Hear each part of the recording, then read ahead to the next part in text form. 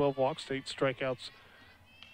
Not as much with Settlemeyer. This lifted well down the line and right, and that ball is gone. And North Carolina, just their 14th home run as a team on the year, but they have struck first here this afternoon.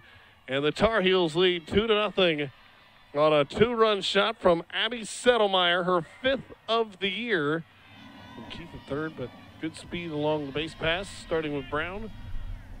And just see at third, this one off speed. That sneaks through for a base knock. The Tar Heels will add at least one more. And around comes Brooks. She'll score also, and the Heels have a 4 spot here in the first inning. Ratio 17 walks to just 9 strikeouts. And she goes down swinging here, though. A good pitch there. 2. Yes, he did. Backus goes inside. Keith could not hold up. The 1-0. This one given a ride. That's into the gap. It's extra bases.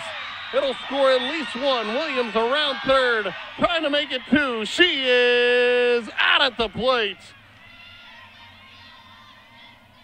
She dials up another one, too. This one served into center. They're going to test it around easily to score.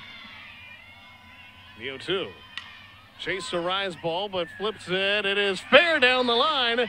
North Carolina will tie the game as Myrtle comes through with a base hit that finds the paint down the left field line. Down and away. This one hit into right. It'll get down for a base knock. They're going to try to send the runner. Play at the plate is... Oh, she snuck in safely. A nifty slide. North Carolina hitters came through time and time again. Shot of clears, try to do the same, but Keith is way out in front of that one.